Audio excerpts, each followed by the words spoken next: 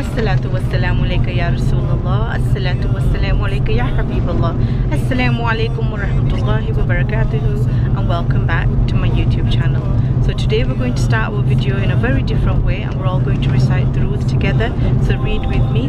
Allahumma salli ala Muhammad wa ala ali Muhammad kama sallaita ala Ibrahim wa ala ali Ibrahim innaka Hamidum Majid. Allahumma barik ala Muhammad wa ala ali Muhammad kama barakta ala Ibrahim wa ala ali Ibrahim innaka Hamidum Majid.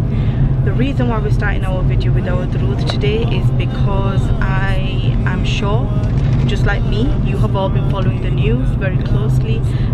If you have children in school, you'll see how political everything has become. I have been, since the news has broken, really down, as well as many of my people that I know, the friends, the mothers of the children that I teach. It's just been a real eye-opener. Alhamdulillah for everything, because Allah subhanahu wa ta'ala is Alimul Ghaib wa Shahada. He has the knowledge of the seen and the unseen. He is aware of his plans, and whatever he plans, alhamdulillah, by far are the best of plans. We must have tawakkul in Allah, and we must believe that everything he does do is for a reason, and there's a far bigger purpose that we know of not. The purpose and the reason why I'm making this video, I'm trying to reach out to as many people as I possibly can, because you're probably going through a lot of mixed feelings and emotions with everything that's been happening on the leadership front, from the Middle Eastern countries, from the Muslim countries, from the leaders, how there's been a lack of support for humanity really. It's not even anything to do with race, religion, colour or creed. It's to do with humanity. What we're seeing at this moment in this world, with the bombing of Gaza and with the situation that the Palestinians are in, it's just a conflict where it's international human rights. It's a breach, it's an absolute breach, because what we're seeing is collective damage. We are blaming a group or an organization for their wrongs, and we're punishing a larger group of people for that, and surely that cannot be. They weren't allowed any food, water, electricity. All the supplies had ended, as if there wasn't under trouble as it was, as if there wasn't suffering as it was, to then burden them with even more. It's truly been a test, but like I say, I repeat what I said, that everything is from Allah subhanahu wa ta'ala, and there has to be a reason. There's got to be a bigger purpose.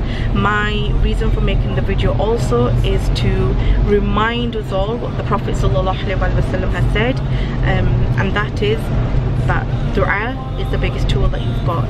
It's the most powerful tool that you have.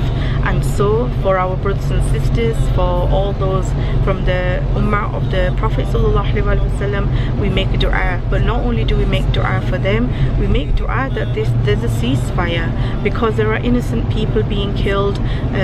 We've got people, regardless of their religion, they're being killed.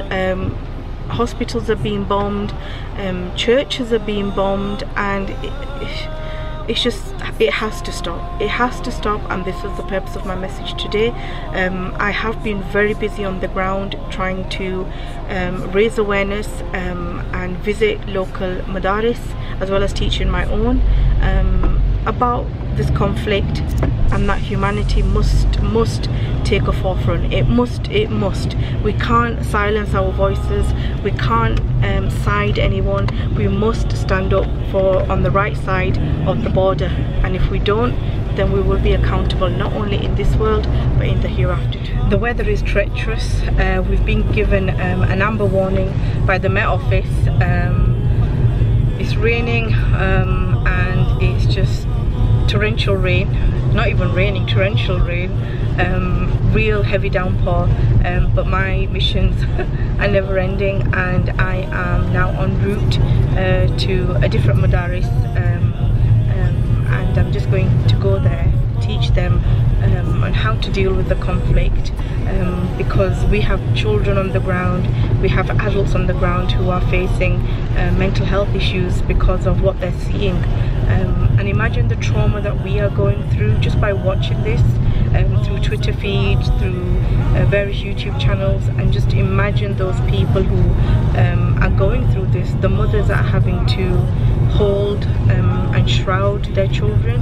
Imagine the children who are having to shroud and see their mothers being shrouded. What childhood are they having? So I'm active on the ground in trying to, in my very little way, make a difference. So I'm just en route to an institute who has invited me to speak as a guest speaker, and hopefully resonate with what I've just said, that we must all unite together and really hope and make dua that there's a ceasefire, because we can't be promoting collective damage. We cannot be seen at all. This is not Islam. This isn't what the Prophet ﷺ has taught us. This is why we have Iman for those people who have been losing sleep over the past few days. This is why, because the Prophet ﷺ said, if one person, a brother or a sister from your ummah, is injured or is in trouble, it's like a whole body. You should also be in trouble, you should be in pain. And this is why we're seeing this from across the world. There's been an outcry from different various parts of the world. So we just make dua, and I'll show you what the weather's like. ما ننساكم أسرانا حنا وياكم صامدين يوم الفرحة ملقانا أكثر من 10,000 جوا السجن لا من خاف ربع الشعب بسجن وطاف والعالم شافوا ما شاف بدنا القسام الخطاف يابا يقصر ويحرر الأجيال.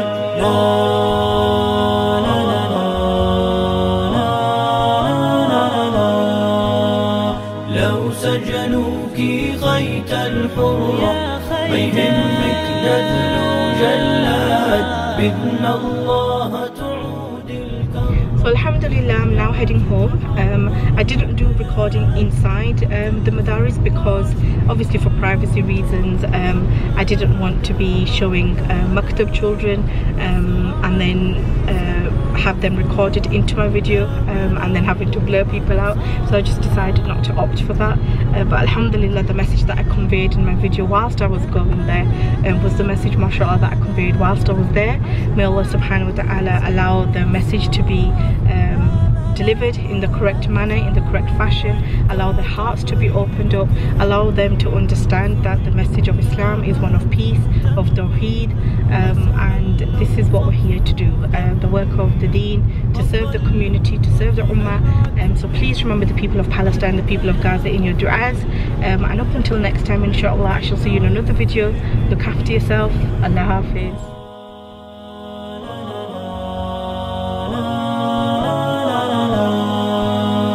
يا صهيوني مهما تكبر وسجونك فوق 30 سجانك يبغى ويتجبر وبأرضي يبني الزلل.